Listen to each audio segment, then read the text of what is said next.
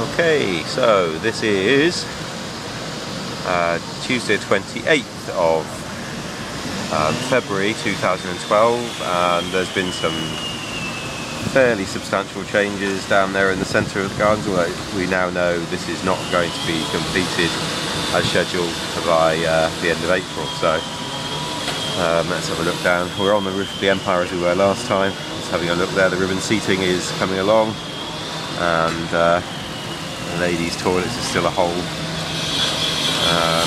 back, hole in the ground there, and the men's toilets is looking okay over there, but yeah, it's coming along okay. It's a shame it's so far behind.